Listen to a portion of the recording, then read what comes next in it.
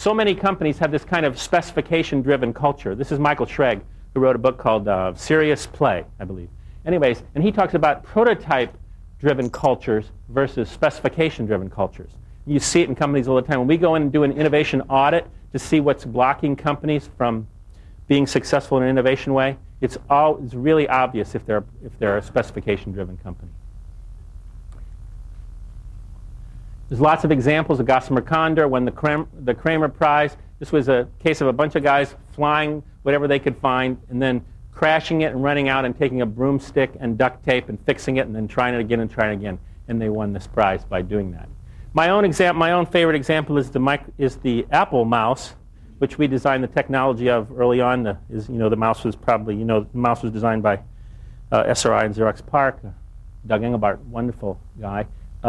But it wasn't commercialized. We commercialized it at Apple. And so we went through many, many prototypes. It was done from zero to ship in 9 months.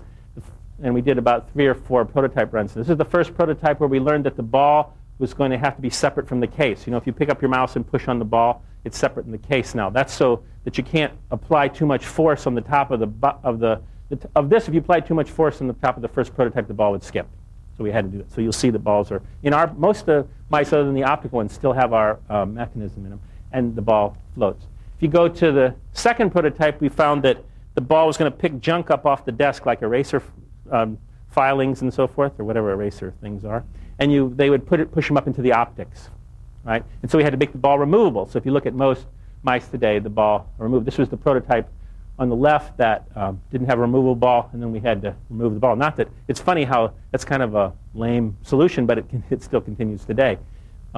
Just kind of an artifact of what we were doing at the time. But anyway, and then the last thing is we would rate mice in miles to failure by taking an old turntable and sitting the mouse down on the turntable and seeing how long it took before it started to fail. And we'd make records of different desktop materials like glass or wood or formica and see how that affected them. That was a long time ago. Then we did Microsoft's mouse, and we built all kinds of prototypes. And we thought that at that time the smallest one was the little square one over there, and I thought that one would win the test when we started actually testing, but it turns out that the bigger one, people like to kind of palm it like a bar of soap on the table, not hold it like this, where you would actually get to the kind of more active region in your muscle structure.